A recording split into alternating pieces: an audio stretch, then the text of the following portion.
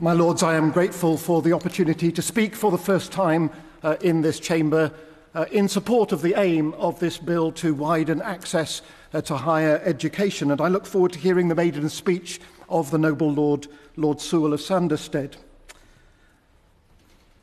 I would also like to begin by recording my thanks to members and to staff for the consistently warm and generous welcome I have received and the helpful induction I have been given. If my experience of introduction to this house is typical, it speaks very well of the culture of this place. My Lords, on Thursday it will be exactly 6 years since I was consecrated as a bishop at York Minster and took up my present responsibilities. The wonderful diocese I serve is made up of former steel-making and coal-mining communities across much of South Yorkshire, but also farming communities in parts of the East Riding and even a port in the town of Gould. I had never lived in South Yorkshire before, but have found the city of Sheffield to be astonishingly green. I believe it to be the only city in England with a national park within its boundary. Sheffield, of course, also boasts 2 professional football clubs, Wednesday and United.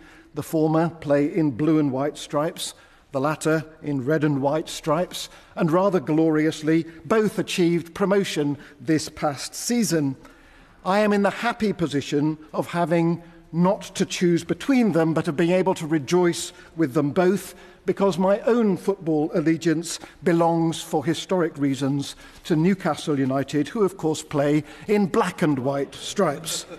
My Lords will understand the pleasure it gives me to don my club's colours every time I enter this chamber.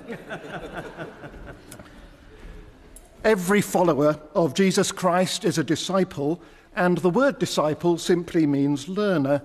Almost by definition, therefore, every Christian is rather obliged constantly to be seeking to grow in knowledge, in wisdom, in insight and skill. And the Christian church is therefore, again, almost by definition, bound to be committed to the principle of lifelong learning, and therefore to support any bill which seeks to make lifelong learning more effective and more widely possible. Personally, I recognise how privileged I am. I have benefited at the expense of the taxpayer from a world-class higher education, studying 4 degrees in the traditional manner. I studied history as an undergraduate in Durham, and then theology as part of my training for the ordained ministry in Cambridge, and subsequently took doctoral studies at Oxford. So I appreciate the value of scholarly immersion, of intense periods of lectures and seminars and tutorials of reading and writing. But in ordained ministry over the past 35 years, I have served on Tyneside and Teesside, in the West Midlands, on Merseyside and in South Yorkshire. And immersion in these communities has left me in no doubt that a greater flexibility and access to higher education is urgently needed. Apprenticeship schemes have generally and lamentably languished in recent years, and new initiatives are urgently needed to revive them, or at least to fill the gap in training which those schemes previously met. In the Diocese of Sheffield, we boast 2 top-ranking universities, Sheffield Hallam University and the University of Sheffield, as well as the Sheffield Teaching Hospitals NHS Trust. But across the diocese as a whole, we're equally proud of our less heralded colleges with HE provision in Sheffield, Barnsley, the Dearne Valley, Doncaster and Rotherham. I was at Rotherham College only last week to meet the staff who are responsible for its HE provision and to hear from them about this bill. Few of the HE students at Rotherham College are in a position to access the education I received. Their domestic circumstances and accessibility to learning are often very different from my own, and they require more flexible funding arrangements. They may be combining higher education with employment or childcare in a way I never did. The shift envisaged in this bill to enable learners, including mature students, to access funding in a modular way is surely right and good. As noble lords may be aware, no fewer than 11 universities in this country have a Church of England foundation and retain a Church of England ethos.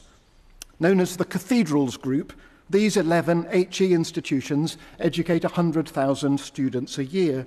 These learners, as much as any others, stand to benefit from the provisions of this bill to unlock new opportunities for lifelong learning and to support a greater plurality of routes into higher education. These are very laudable aims, and I gladly support them. However, I came away from that visit to Rotherham College last week with some sense of the scale of implementation challenge which are bound to attend a bill as ambitious as this one. For example, in the management of learning provision to ensure that supply is as flexible as demand, or on the impact if learners take advantage of newly flexible grant arrangements to switch providers, perhaps multiple times, in the accumulation of their modules and credits. I realise that there is much detail in relation to this bill that still needs to be worked through, but I wonder if the noble lady, the Minister, could assure the House that the Government is aware of implementation challenges such as these and will address them, perhaps at committee stage. I note in closing that my colleague, the Bishop of Coventry, lead bishop for the Church of England in FE and HE, would also add his support to this bill, though he regrets he is unable to be in the House today. My Lords, it is a great privilege to participate in this debate, and I look forward to many more such opportunities in the years ahead. My Lords, I have a number of interests declared on the